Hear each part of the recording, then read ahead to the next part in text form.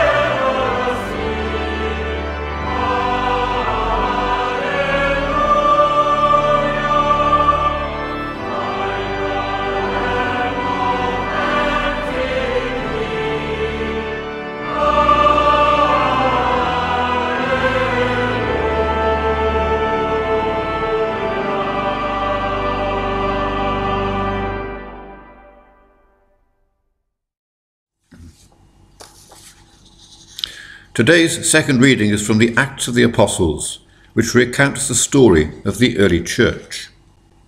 Acts chapter 1, verses 15 to 17 and 20 to 26. Matthias is chosen to replace Judas. In those days, Peter stood up among the believers, a group numbering about 120, and said, "Brothers and sisters, the scripture had to be fulfilled, in which the Holy Spirit spoke long ago through David concerning Judas, who served as guide for those who arrested Jesus. He was one of our number and shared in our ministry. For, said Peter, it is written in the book of Psalms, may his place be deserted, let there be no one to dwell in it, and may another take his place of leadership. Therefore, it is necessary to choose one of the men who have been with us the whole time the Lord Jesus was living among us, beginning from John's baptism to the time when Jesus was taken up from us. For one of these must become a witness with us of his resurrection." So they nominated 2 men, Joseph called Barsabbas, also known as Justus, and Matthias. Then they prayed, "Lord, you know everyone's heart. Show us which of these 2 you have chosen to take over this apostolic ministry, which Judas left to go where he belongs." Then they cast lots, and the lot fell to Matthias, so he was added to the 11 apostles. This is the word of the Lord. Thanks be to God. A question. What is the value of a church meeting? This passage from Acts chapter 1 describes an early church meeting, maybe the first one. There's one item on the agenda, which the chairman, Peter, is raising: membership. He says, we need to appoint someone to replace Judas Iscariot as one of the band of disciples, now called apostles, who are sent out.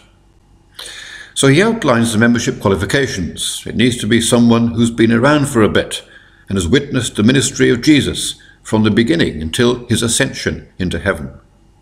So 2 people are nominated. Verse 23, Joseph called Barsabbas, also known as Justus, and Matthias. Verses 24 and 25, then they pray. Well, that's got to be good. Lord, you know everyone's heart. Show us which of these 2 you have chosen to take over this apostolic ministry, which Judas left to go where he belongs. Verse 26, then they cast lots. Well, that's not what we tend to do in PCCs or APCMs or any church committees. We don't get out the dice to make our decisions. It's an interesting alternative to voting. And we're told the lot fell to Matthias, so he was added to the 11 apostles. Anyway, they sort their problem. Or do they? Was this really the problem in the first place? They just witnessed the ascension of Jesus into heaven. The first thing they organise is a committee meeting to make sure their list is up to date. The church needs to organise itself. We need to organise ourselves. Everything needs to be organised, otherwise nothing works, nothing gets anywhere. But what we give our time and attention to needs to be something worth organising with fruitful results. There is some thinking that this Acts chapter 1 committee meeting is a bit of a twiddling of the thumbs, a bit of a, well, let's do something moment. Good for Matthias that he got himself on the board of directors, but we don't hear anything about him again. This decision doesn't seem to be earth-shattering. And by the way, what happens to the one who didn't get in? Joseph, called Barsabbas, also known as Justus. Plenty of names, but no role. How did this make him feel, I wonder? The dice didn't roll in his favour. The Christian church in its history has been littered with people who have been hurt by having bad church experiences. We don't know whether Joseph shrugged the experience off or whether it finished him off as a follower. May have been forced to be on the outside of the in-crowd. So Mary's church, like many others, is starting again after pandemic, after so much non-activity. It's wise for us to consider what are the things of fundamental importance that need to be addressed. The immediate can be the enemy of the important. The pull of the past can impede the progress of the present. As we begin to do things again, we need to remember the maxim, beware the barrenness of a busy life. The church is ultimately about people more than places. It's ultimately about God more than our own agendas and ideas. Christian life and fellowship is something that is caught, not taught. and allowed to develop naturally without being hyper-organized and artificially contained. The song, Jesus, Stand Among Us, comes from the contemporary hymn writer Graham Kendrick. It's a simple prayer for us to find Jesus to be present in Christian fellowship and at the breaking of the bread. It's a good reminder about what the church is really for and its benefit to all of us.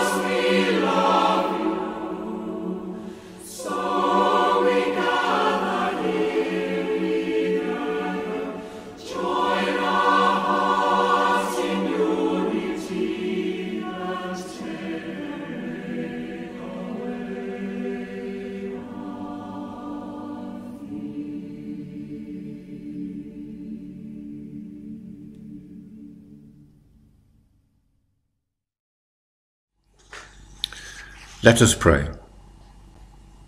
We pray for the desperate situation in Israel and Gaza, for the victims of conflict and the increasing civilian casualties. We pray for a de-escalation of violence. Lord, help us to know your presence today. We pray for the work of the Royal British Legion as it celebrates 100 years of service to members and veterans of the armed forces and their families and dependents. Lord, help us to know your presence today. We pray for the relaxation of lockdown measures that come into effect tomorrow, and we also pray for the worrying COVID-19 situation worldwide, especially in India, and how it might affect the UK's progress to freedom. Lord, help us to know your presence today. We pray for so many affected economically by lockdown, as the iconic Debenhams store now closes completely. Lord, help us to know your presence today. And we pray for the life of St. Mary's Church in Harefield, still restricted by the COVID measures in place. We pray for our annual general meeting today, that we might begin to move forward after a year of non-events.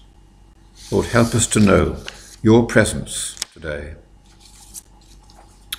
We remember those who are ill, and we pray for them.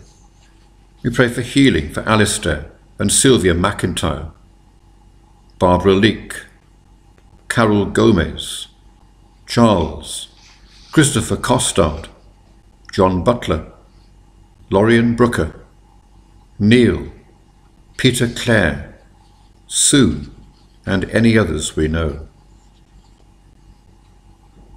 And we pray for those who grieve, for Paul Hutton, Joe May, and Gemma Sahi.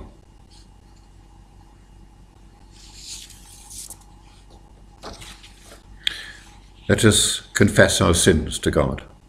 Almighty God, our Heavenly Father, we have sinned against you and against our neighbour, in thought and word and deed, through negligence, through weakness, through our own deliberate fault.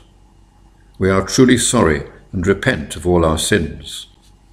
For the sake of your Son, Jesus Christ, who died for us, forgive us all that is past, and grant that we may serve you in newness of life, to the glory of your name.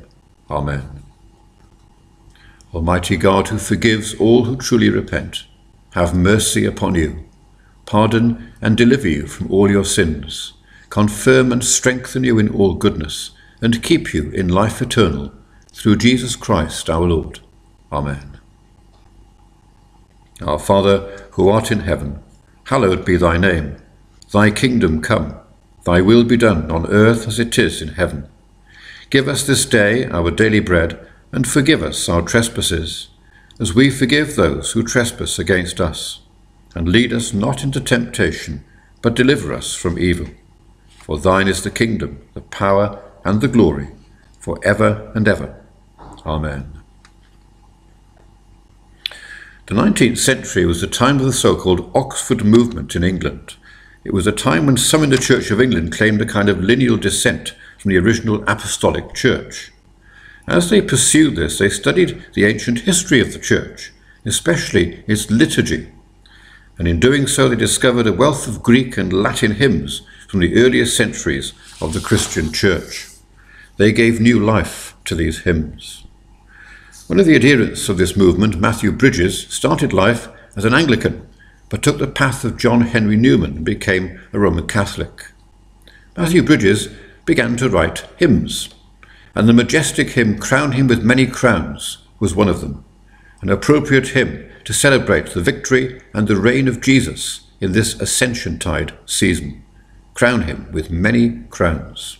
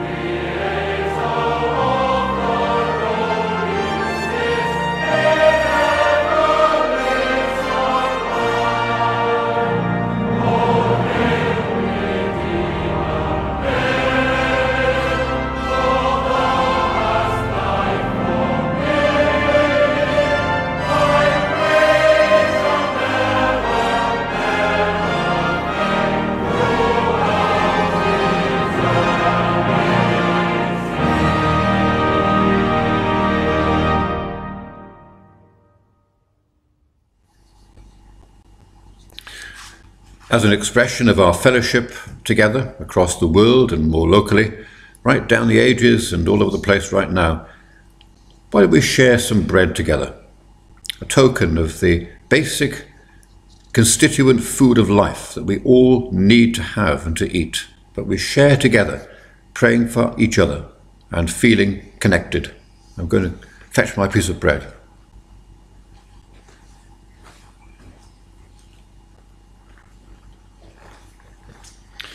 As we break the bread, we remember the world is still very broken, and we pray that God would heal, that he would do so through the fellowship that we experience as believers, and people working together for the better and greater common good.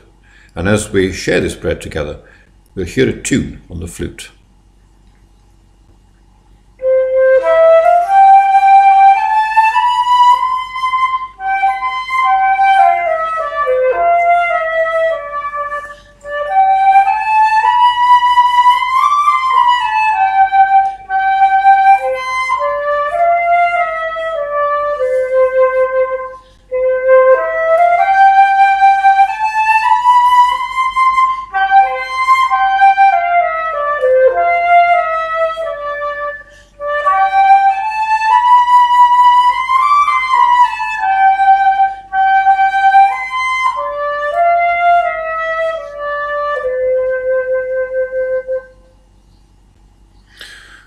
St Mary's Church is open this coming week, tomorrow Monday from 10 till 2, Wednesday from 10 till 4 and Saturday from 10 till 1.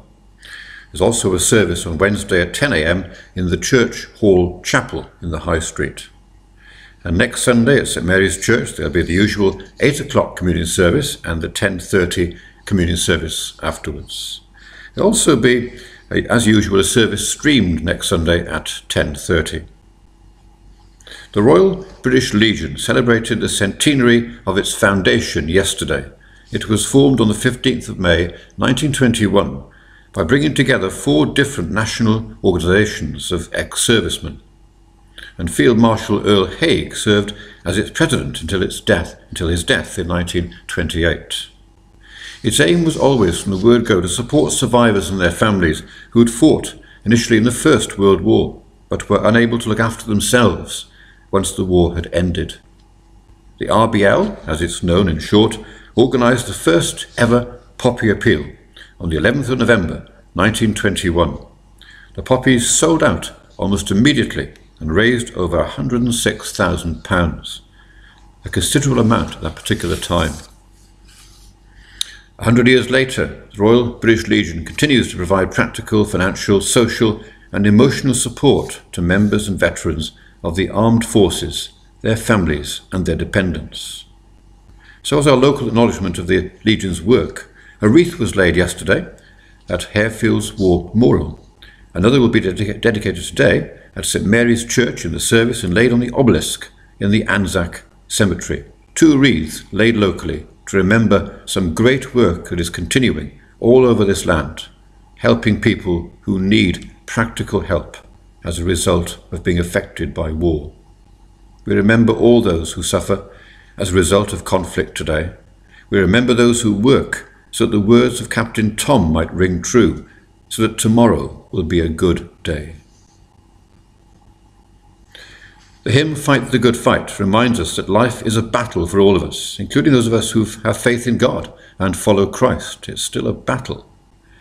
It was written by a 19th century Irish Anglican clergyman and poet, John Monsell. It's based on 1 Timothy chapter 6 verse 12, where the Apostle Paul encourages Timothy in his oversight of the church in Ephesus, fight the good fight of the faith. The hymn urges us to fight the good fight, run the straight race, cast care aside, and faint not nor fear. Fight the good fight.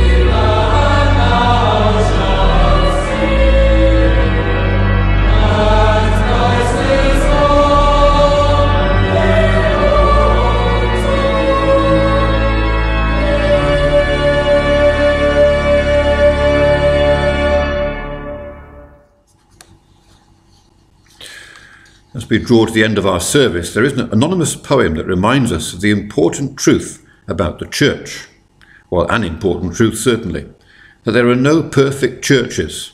By the way, if we ever do find a perfect church, we shouldn't join it, because then it wouldn't be perfect anymore. No perfect church, author unknown. I think that I shall never see a church that's all it ought to be, a church whose members never stray beyond the straight and narrow way, a church that has no empty pews where all the people pay their dues, a church whose members always sing and flock to church when bells do ring. Such perfect churches there may be, but none of them are known to me. But still we'll work and pray and plan to make our own the best we can. May the Lord bless you and keep you. The Lord make his face to shine upon you and be gracious to you. The Lord lift up his countenance upon you and give you peace. Amen. George Herbert was an interesting poet and a clergyman in the 17th century. He knew King James I. He was contemporary of Shakespeare and Milton.